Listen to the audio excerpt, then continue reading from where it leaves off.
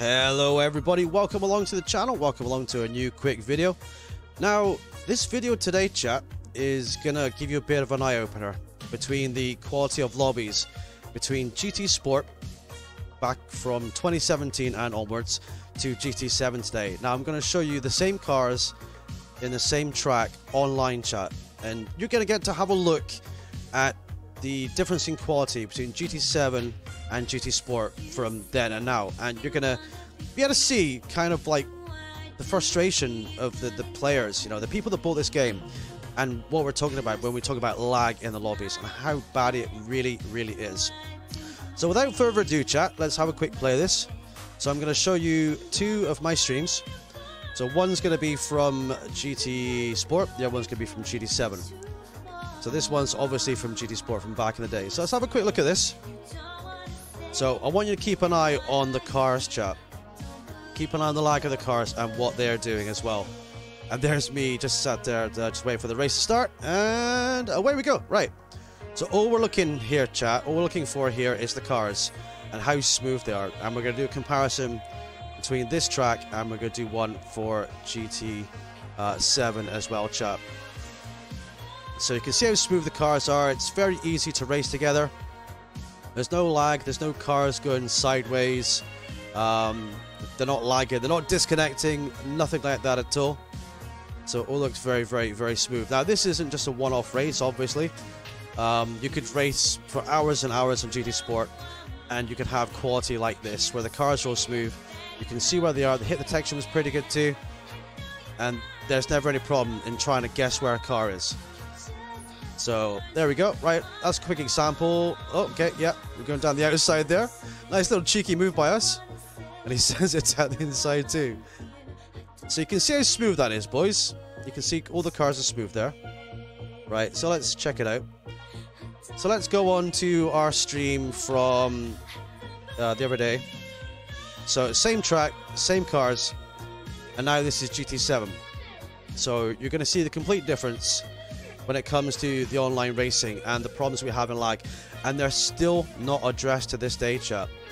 And it's literally been almost 10 months now since this game came out, and you're going to see how laggy the cars are. You just seen there, P1 lagged incredibly hard, and it's still lagging right now. So just have a look at the cars, look how smooth they are. It's like trying to race a series of moving pictures sometimes. Now this isn't just personal lag, chat. This is because of the netcode they're using between the PS4 and PS5 machines. And 10 months into this game launch now, it's disgraceful how GT7's lobby mode is so poor performing. It's just so poor performing with the cars and everything else, chat. So this isn't just one race, this is lobby mode for everybody. Now this is why they have dedicated servers for the Manu and the Nations, but they do not have dedicated servers for sport mode. So no matter what anyone tells you, that's not correct, because they have to separate the consoles.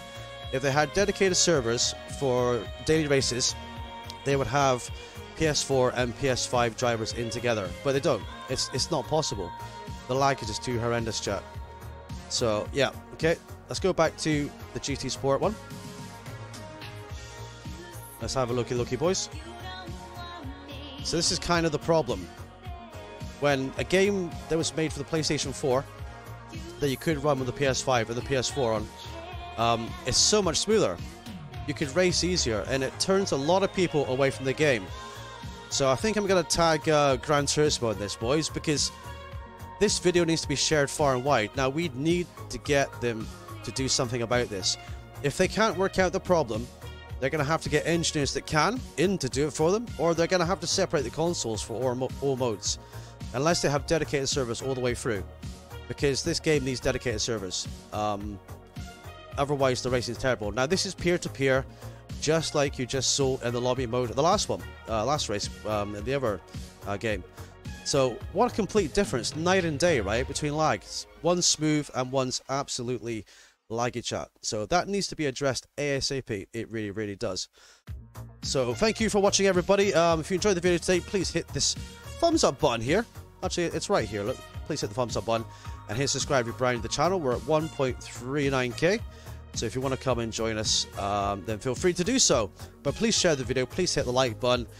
I really want this to get improved for everybody. It's not acceptable at this point where we're still getting laggy cars everywhere. It's not anything that we're doing as the gamers, it's what they're doing, chat. So I hope you enjoyed the video today. It's my girlfriend's birthday today, chat, so I'm not going to be live until tomorrow. So I'll see you then, everybody. So this is TJ signing off for now. So remember, guys, you can looky, no touchy. Take care, and I'll see you tomorrow. Cheers, everyone. Bye for now.